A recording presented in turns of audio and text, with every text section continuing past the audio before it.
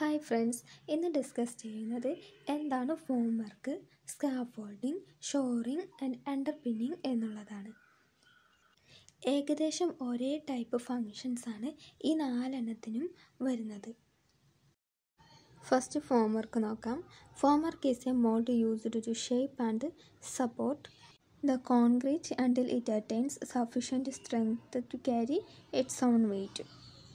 ഒരു structure concrete ചെയ്യുന്നതിന് മുമ്പാണ് ഫോം വർക്ക് ചെയ്യുന്നത്.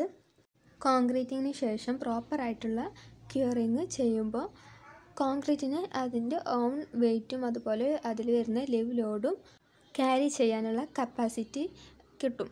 അതിന് ശേഷമാണ് ഫോം വർക്ക് റിമൂവ് ചെയ്യുന്നത്.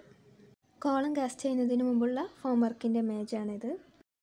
ടിമ്പർ, സ്റ്റീല്, അലുമിനിയം, പ്ലൈവുഡ് ഇവയൊക്കെയാണ് മെയിനായിട്ട് ഫോം വർക്കിന് യൂസ് ചെയ്യുന്നത്. നെക്സ്റ്റ് സ്കാഫോൾഡിംഗ് നോക്കാം. Scaffolding is A temporary structure to support the original structure. Also workman used it as A platform to carry on construction works. High raised ബിൽഡിങ്ങിൻ്റെ construction നടക്കുമ്പോൾ വർക്കേഴ്സിനെ carry ചെയ്യാനുള്ള ഒരു പ്ലാറ്റ്ഫോമായിട്ടാണ് scaffold use ചെയ്യുന്നത്. Scaffolding എന്ന structure ഉണ്ടാക്കുന്നത്. Wooden scaffolding ഉണ്ട്, steel scaffolding, പിന്നെ വാളിൻ്റെ കൺസ്ട്രക്ഷനൊക്കെ നടക്കുമ്പോൾ mason scaffold and brick layer സ്കാഫോൾഡൊക്കെ use ചെയ്യും. അടുത്തത് ഷോറിംഗ് എന്താണെന്ന് നോക്കാം.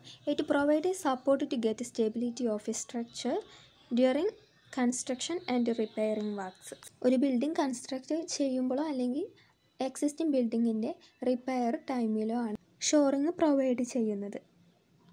ഷോറിംഗ് യൂസ് ചെയ്യുന്ന കണ്ടീഷൻസ് എന്ന് പറയുന്നത് ഒരു വാള് ക്രാക്ക് ചെയ്യുക, അതിൻ്റെ ഫൗണ്ടേഷൻ്റെ അണീക്വൽ സെറ്റിൽമെൻറ്റ് കാരണം വാള് ക്രാക്ക് ചെയ്യുമ്പോൾ, അതുപോലെ തന്നെ വാളിന് ബൾജിങ് സംഭവിക്കുമ്പോഴും ഷോറിംഗ് പ്രൊവൈഡ് ചെയ്യും.